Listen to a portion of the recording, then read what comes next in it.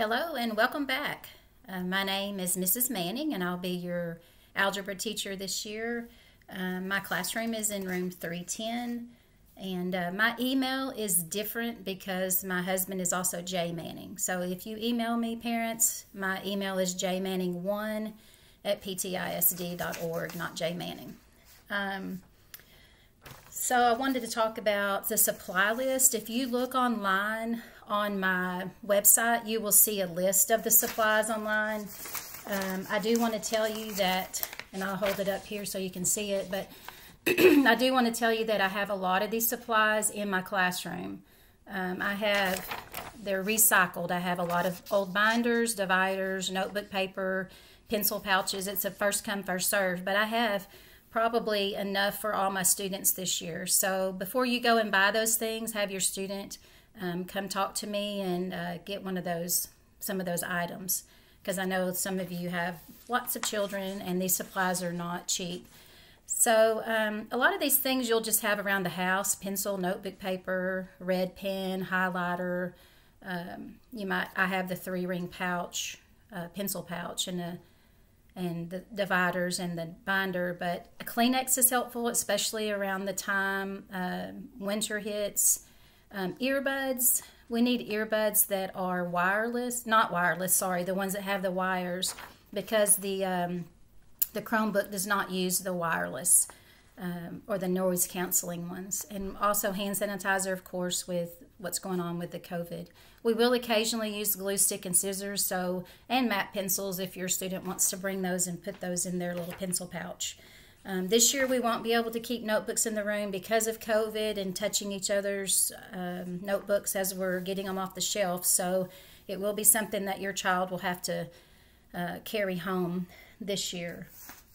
Another thing I wanted to talk about is the Skyward. Make sure that you are on Skyward and you're able to see your child's grades. This is a great way to see how they're doing, whether they're progressing or not. And feel free to email me anytime that you have concerns. Also, we have math teachers use the plan book, which is it's our lesson plans. And so if you would like that code to be able to see what our lesson plans are, you can actually download the assignments. You just can't see the test or the keys to anything. But if that interests you, let me know. Email me, and I will email that to you. I can't put it out there online. And let's see. Be sure that your child joins the Google Classroom. At this point, I don't have the Google codes. They're making some changes, and I want to make sure that you get the right one, the correct one. Just want to say this year's going to be different, as we all know. We've had lots of changes. We're going to need to make adjustments, I'm sure. We're going to try what we call a flipped classroom, where the child will go home in the evening, look at a 10 or 15-minute video that a teacher has recorded. They'll fill out their notes, and that would be their assignment. They would come back with that assignment, and that would be one of their daily grades. We'll have quizzes over those, and also when they come back, we will reinforce what they've learned. We will talk about the problems that they had, the misunderstandings. And we feel like this is going to be great because of, so many students are affected by what's going on now, and we never know if they're going to be able to come to school or not. So we feel like this is a great way to teach this year. If you have any concerns, please let me know.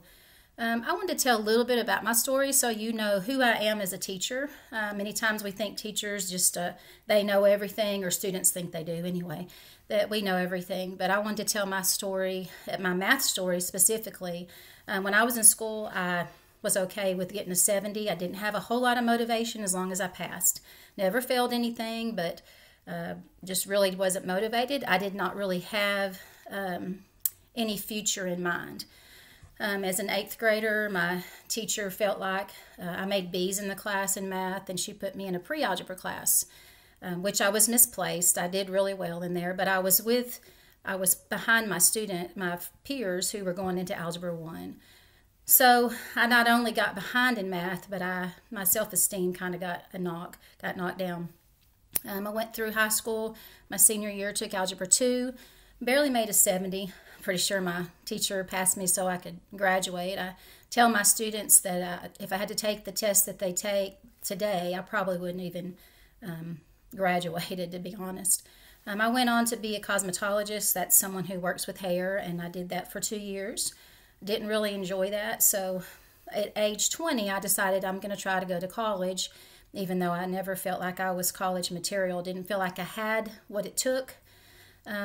So I went to college and took college algebra, and made an A because I was motivated. I was trying. My teacher was amazing. She didn't leave out steps. So from that point, I decided I fell in love with math. And I got a math degree, which isn't easy to do. Spent a lot of time crying, not sure if I could even do it. So I understand when school's a struggle. Pretty sure I had attention issues when I was growing up, so I understand that as well. So the reason I became a teacher is so that I can help you and your child in math. I know many times we come in and that's our least favorite subject. We're afraid. But I just want you to know that I'm here to help you in any way. I understand your struggles. I was timid. I understand all those things. But I've learned in school, I didn't enjoy the process. Still don't enjoy the process of going through all that, to be honest. But I do what I tell my students: if you have a goal, keep that goal in mind. You know, the process is like learning an instrument. You first learn an instrument. You want to just get on that instrument and play it like the people that you listen to that you really admire. But it's not like that. It's a progression. Just like video games, you have different levels that you have to get through. In football and basketball and volleyball, we don't just all of a sudden become like the greats that we see on TV that we want to become or admire. There is that middle. So it's just a progression of staying focused, have a goal in mind. So I guess what I'm trying to say is I push my students. I will push you. I will love you. I'll respect you. I'll encourage you to ask questions. I'm here for you at any time because I know that you can be a lot better than you think that you can be.